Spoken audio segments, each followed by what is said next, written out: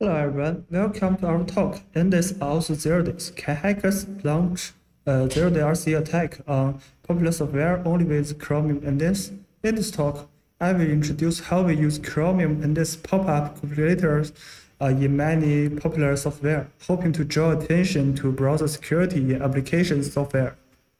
This is our first DEF CON presentation. Let's introduce ourselves first. We are all security researchers at Tencent Security Zheng Wang Lab. I'm Bohan Liu, mainly engaged in browser security. I'm also a Google Chrome bug hunter. And Zheng Wang is our co-speaker. He mainly engaged in browser security and kernel security. He found several bugs in Apple Safari, Linux kernel, and VirtualBox. Another co-speaker is GuanCheng Li. He is co-founder and former captain of Rekapig CTF team. He previously focused on system and software security, currently focus on LLM with security. There are 6 sections in this talk. Let's begin. First is introduction. As a browser security researcher, I researched Chromium bugs for a while and wrote many ndays exploits. And I can do a little reversing, but I know little about web security. Given those skills, can I find 0-day RC bugs in public software? And if so, what can I do to make this work easier? Now, let's take a look at how Chromium has been integrated into popular software.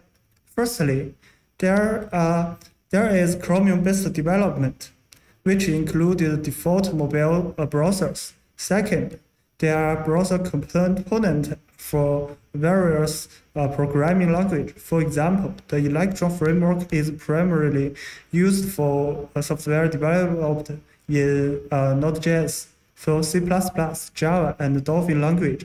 CEF is also a commonly used library. Additionally, the Qt Web Engine plugins is commonly used in Qt. And Chromium may also be present in other popular supply chains. So Chromium is everywhere in software.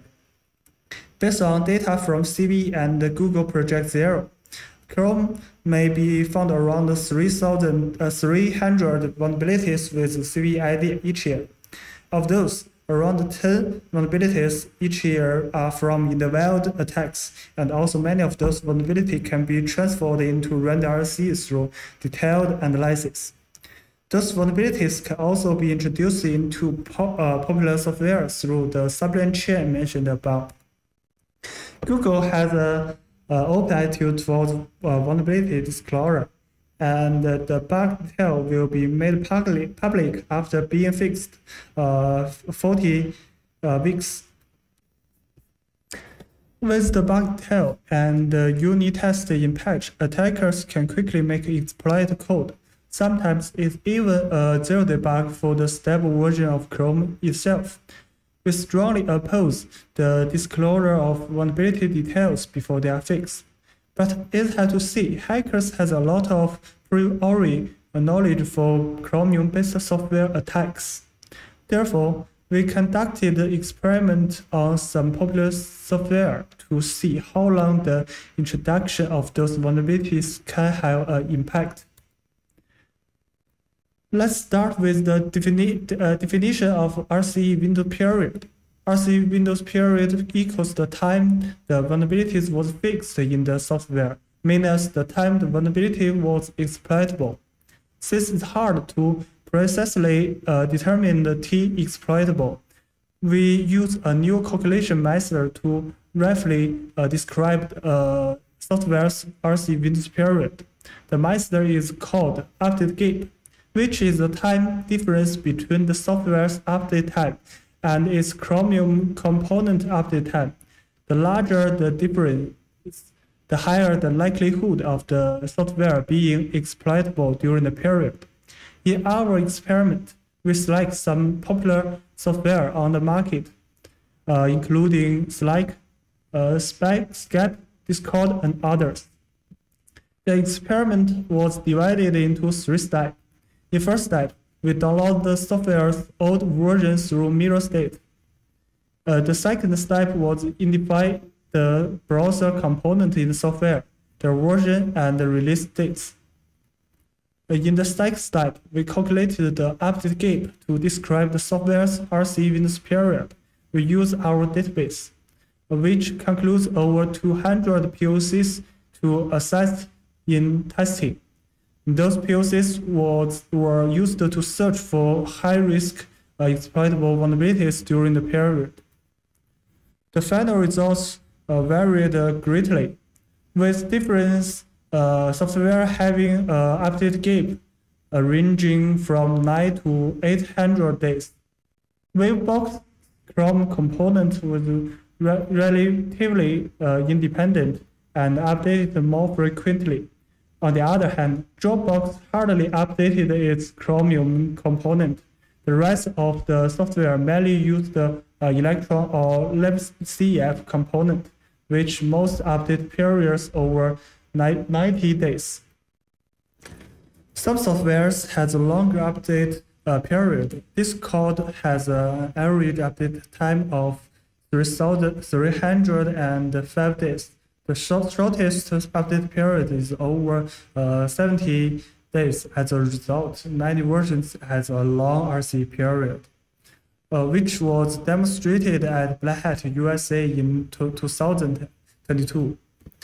Other software, such as Slack, has more frequent updates with a patch period of 30 days. However, when it hit a zero-day disclosure, they didn't deal with it in time. For example, when Chrome zero-day bug was public disclosed on GitHub on April 2021, and Slack just released its new version the day before that day. However, it wasn't until June that the bug was patched. It has a RC window period of almost 2 months. After analyzing update, we have come to several conclusions. Firstly, RC window periods exist in most software, leaving attackers a period to find undead bugs for exploit. Second, software built on the Electron framework tend to have a shorter RC window period due to the lower code complete, which make updates easier to implement. Finally, we have observed that many companies have increased their update frequency at specific times. However, even with those effects, RC window period still exists. Let's come to attack surface and vulnerability discovery. For desktop software, developers use browser components to display specific pages and trigger certain client-side behavior in specific scenarios, making client-side development more convenient and universal. However, for hackers, during the RC window period, it's easy to launch zero-day RC attacks when they can control the loaded page. This kind of attack has many advantages for hackers, such as having many exploits with ndays vulnerabilities and no domain-specific requirements. Therefore, all hackers need to find is a situation where they can control the loading page. So, what's the scenarios that developers tend to overlook? The questions arise. What is the function of browser components? What code runs in the browser component? Let's start with how they are developed. For Electron, all codes are developed by Node.js. It's divided into main process and render process, communicated through IPC. All code is stored in a resource folder, and there are less modification to Electron framework code. So it's easy to locate the source code. If compressed, we can also recover them from the ASAR format. As for debugging, since there are less modification to Electron framework code, most of the time we can just use command flag to open its internal development tools, like inspect or remote debugging port, just like this flag. DebugTron is a universal electron framework debugging tools. We can see here. It is also completed in this method. CEF is another popular component. Here we use libcef C++ library as an example. From the perspective of development, the code implemented by developers is divided into two parts. The privileged API function implemented by in C or C++ is used to impact client behaviors that can't be implemented by browser components. The other part is the local resource code implemented by the HTML, which is the code running in the browser component and used it to display the interface. In the development logic, it initializes first and then register the parsing and the processing logic of the privileged domain, and then register the privileged API function to form a JS object for the local resource code to call. And finally, load the local resource from the perspective of the CF library. It's actually a series of calls to exploited function. For CF, its features are it exists in the form of a dynamic link library, and the use of CF is more flexible and more check before use. A privileged API is implemented by C or C++, and the local resource code is implemented by HTML. And the location of the local resource file is uncertain, and the file may be encrypted. So, are there any common debugging methods? Yes. You can hook the API in libcef and then get and modify what we want. For example, the developer will use CF string reader create for file, CF zip reader create, or other function to load resource. We can get field location and decrypted password via hooking the info transfer between API functions, as shown here. As for debugging, although developers call CF initialize with static conf parameters, we can still dynamically modify the remote debugging port parameter to gen developed capabilities by hook. And we can also build more powerful debug tools based on development mode. Let's take a look at some cases that developers tend to overlook. First is a whitelist of loaded loads. Developers are only allowed to use the browser components to open specific pages, such as the official homepage. Other pages will be opened by default system browser, may be completed by calling shell execute open. For example, Skype has the same logic here. The first way to bypass check is page redirection. Here are three main ways: hyperlink navigation, 3OX reduction, JavaScript navigation. Its principle is that this kind of check is when handling click, and then the page was loaded in Chromium component. And the subsequent jump in Chromium will no longer trigger the check logic again. So SSO is a good path tool, as shown in the figure on the right. The following is a demo that uses page redirection to imply RCE attack.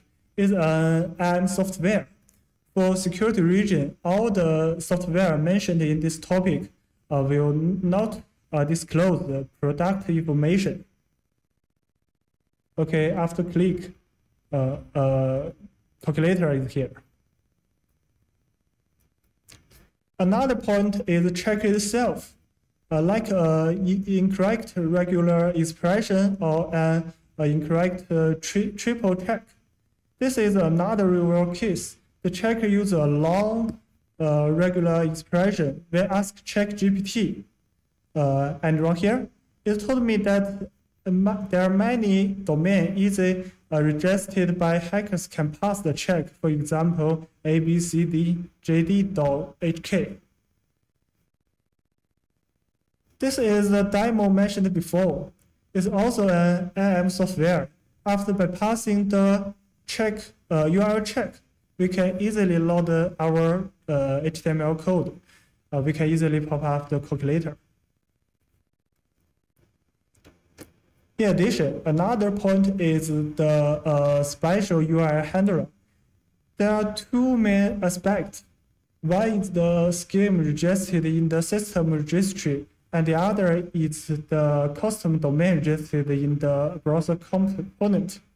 Since they are a privileged domain, it is easy to miss some check while operating in them.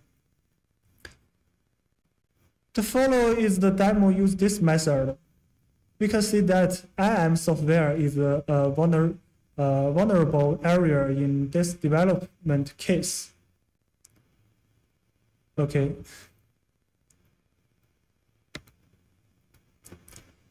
The next is page code injection. It's a classic top, but let's focus on the unique aspects of XSS in Chromium-based software. Here are three key differences. Firstly, XSS type. In web security, XSS typically include reflective stored and DOM-based XSS. In Chromium-based software, resources are often stored locally, so XSS in this context is typically DOM-based. Secondly, this vulnerability discovery method. In web security, the code that handles user input is typically located on the server side, so the bug discovered mainly through black box testing. However, with the code location tools we previously developed, we can white box code review in Chromium-based software. Thirdly, input source. In web security, input usually come from URL parameters or the database. In Chromium-based software, there may be fewer URL parameters, but more unique input sources, which we will discuss in next section. Based on those features, as a researcher know little web security, I mainly use the following method to discover access in local resources. Firstly, I use the tools we developed to decrypt local resources. Then, identify the unprotected resources files without CSP, and filter out input point that can be controlled. Finally, I trace whether this input can trigger code injection. This image is a real-world case I found. I have abstracted the key code, and you can see that the get URL param function processes the parameters in the URL and put them into the page using inner HTML in2, finally leading to XSS. Another thing to note is that XSS vulnerability can also be introduced through the supply chain. For example, in issue 2959 of TEPRO, attackers can execute JS code in TEPRO by exploiting access vulnerability in the Mermaid library, and then use provided API to achieve RCE. We can also use the Chrome ND vulnerabilities from 2 years ago, such as CVE 2017 5070 to achieve RCE2. Here is a demo of the exploit for this case, which shows that a Chromium nday bug can also do the same things as a privileged API bug.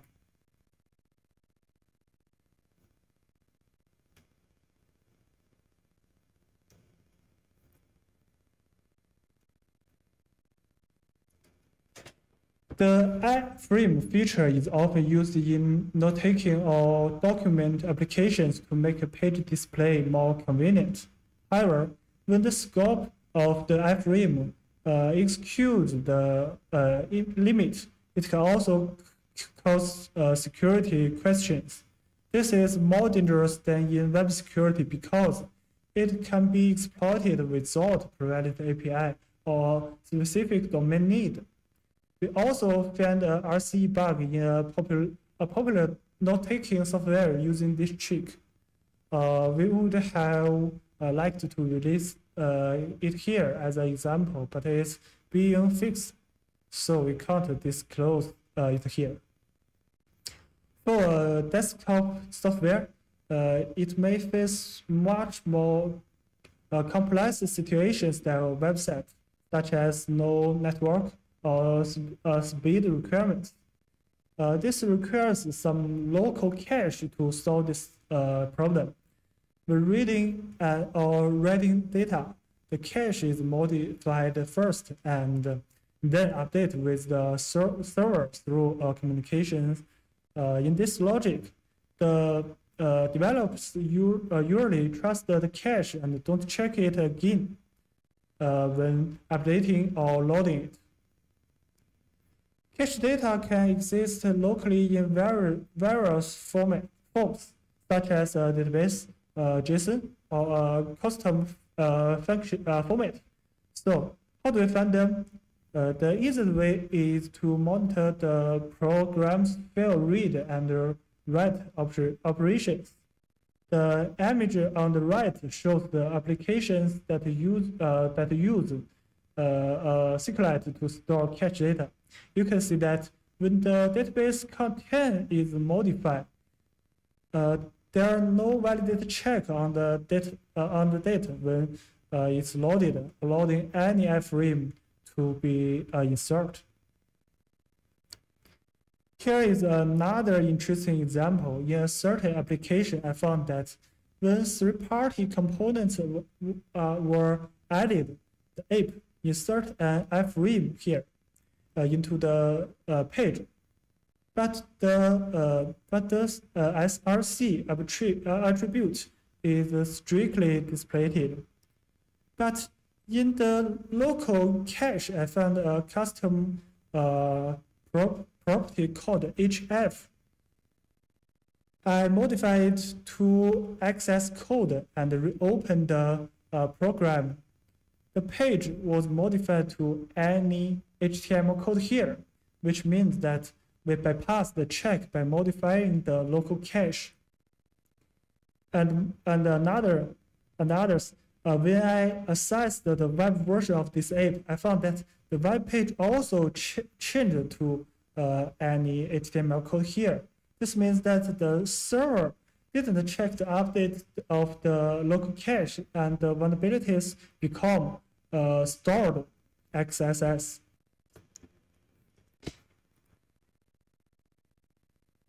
Therefore, by using the code injection, we bypass the validation and achieve the RCE. And further, we polluted the server, which can lead to more remote attacks. Okay. Some applications also allow developers to develop plugins and update them to the store, thus providing more convenient extension functions. Software give plugins developers more functionality, but plugins usually need to be officially reviewed before put on the store.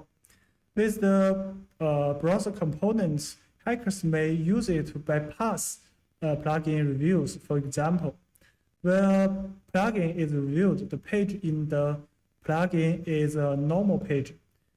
But when it's put on the market, the website is redirected to a page with exploit code. thereby realizing a water hole attack. The following is an example of IntelliG IDEA software. The malicious plugin is loaded. An attacker can use the browser component to achieve RCE. So when a plugin is reviewed, it's necessary to pay attention to the URL in it. Now in the video, we load the plugin.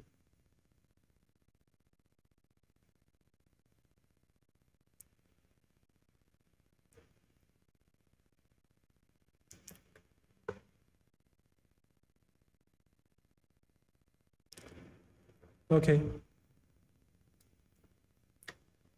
Some functions may have a arbitrary page loading process, such as the pre-rendering of crawlers or nodes.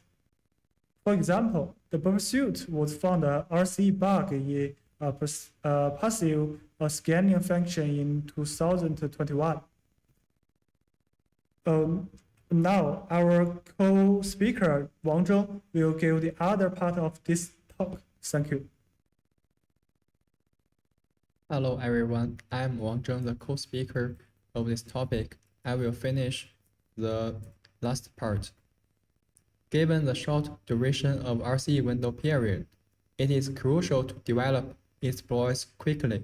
When it comes to tap vulnerabilities, a common technique is to use optimized functions to create inconsistencies that ultimately lead to tap confusion. However, for use of a free box, there doesn't seem to be a publicly universal exploit method.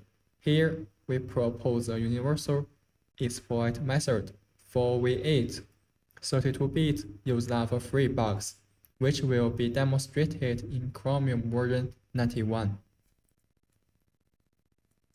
Let's start by discussing some relevant background knowledge. V8's minimal garbage collection recycles objects from the young generation, which divides memory into two spaces. Newly allocated objects are put into the from space, and when the first garbage collection is called, it identifies surviving objects and copies them from the from space to the to space, updating object pointers. Then the from space and to space are swapped, and the next round of garbage collection is performed. During scavenging, there is also an additional set of root objects, which are pointers from old space to new space objects. V8 uses red barriers to track these references. When the garbage collection identifies relevant references in the old space, it does not reclaim the objects in the new space. Here is a Chrome issue 1307610. This was caused by a missing red barrier when generating the last index object for a red expression object. When last index exits the SMI range and the red expression is in the old space, while the last index object is in the new space, the garbage collection mistakenly identifies the object as reclaimable due to the lack of reference information, resulting in a used alpha-free vulnerability. In V8, there is a type of string called 1-byte internalized string. Its memory layout is as follows. From front to back, they are the object's map, hash, string length, and the string's content. The core idea we used was to forge a string with an extremely large length and place the target object after the string in memory. Then, we can use the search method of the string to find the address of the target object after the mark. Thus, we can construct the address of primitive. Using the same technique, we can place a JS array after the fixed string. By using the string's auto bounce rate, we can modify the elements member of the JS array to point to arbitrary address and achieve arbitrary memory read and write. To fix such a string, we need to create a fixed string map. V8 uses map to identify object types, so our core technique is heap spring. We can heap spring a large number of array buffer objects to obtain a stable address, and then forge the necessary members of the string map at this address. Finally, we place the fixed string in a JS array and allocate a large number of JS array objects to occupy the last index placeholder. The fixed string is placed on the left of the JS array, and a forged string object is on the right. Here is a demonstration video of our successful exploration in Chrome version 91.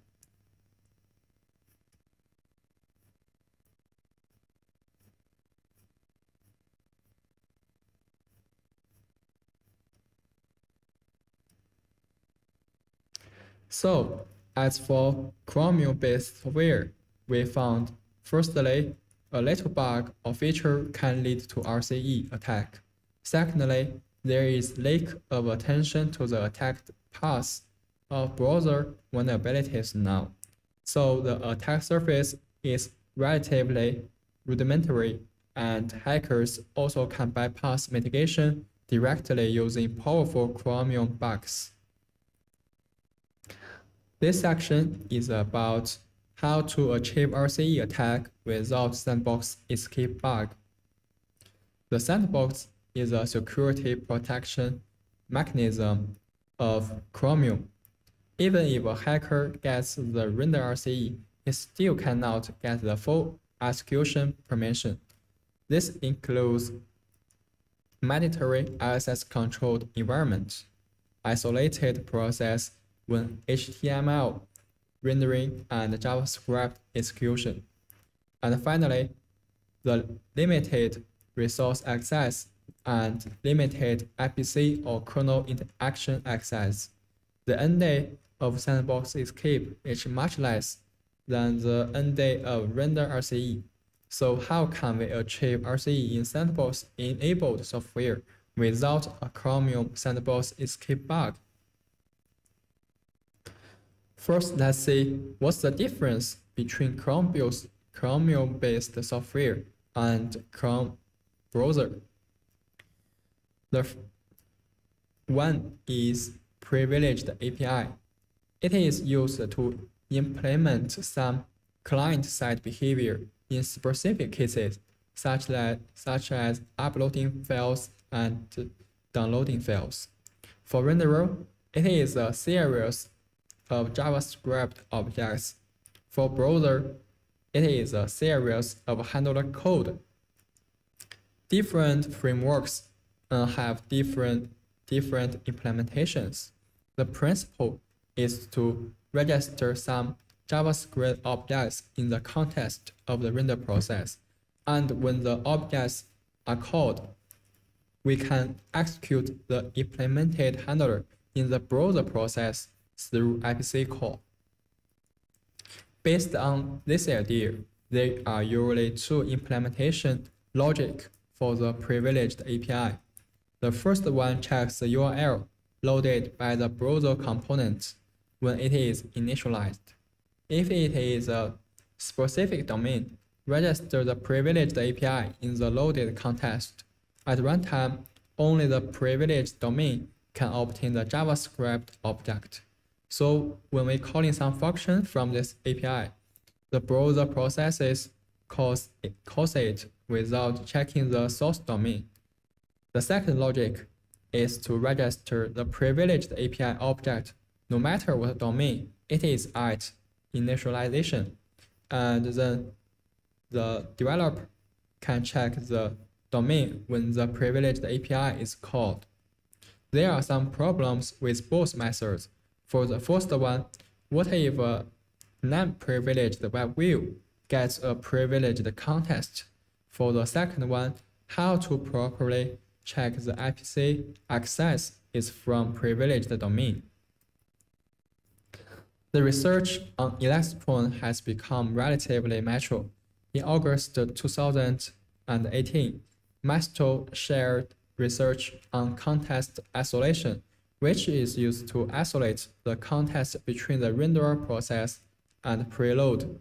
If this configuration is disabled, even with sandbox protection enabled, the renderer process can also call privileged functions exported from preload, such as shell.open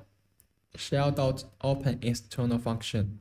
At Black Hat Asia in 2019, Luca shared his research on preload.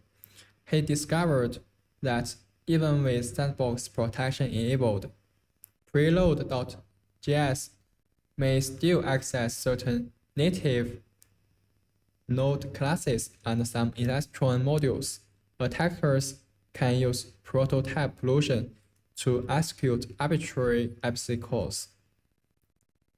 At Black Hat USA in 2022, a sandbox bypass method was demonstrated when the renderer process could load the preload.js file in a child frame by overwriting the node integration in subframe members of the web preference of the context.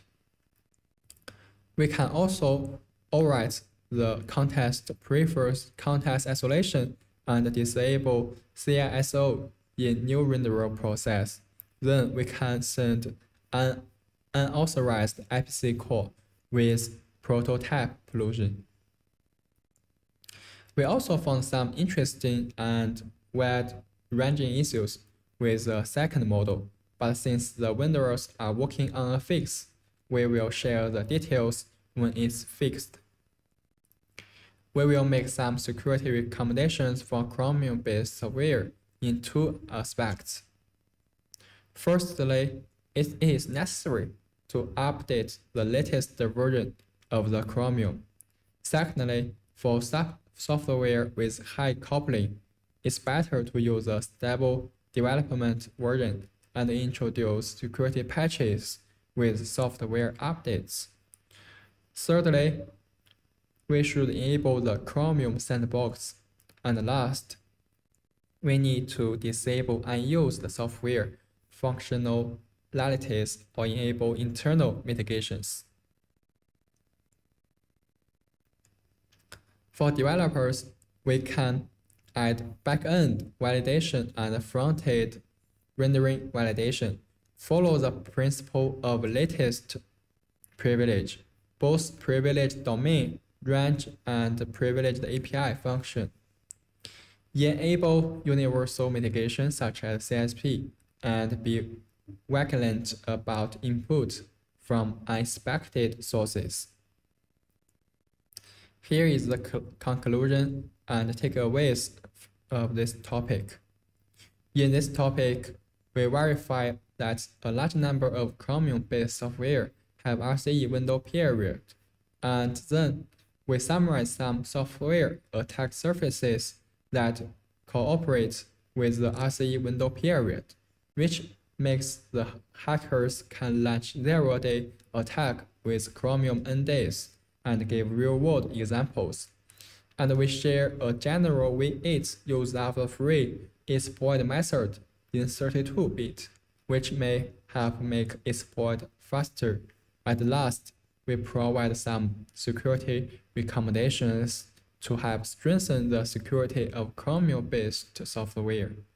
At last, thanks to all the partners for their contribution to this topic. Here is the list.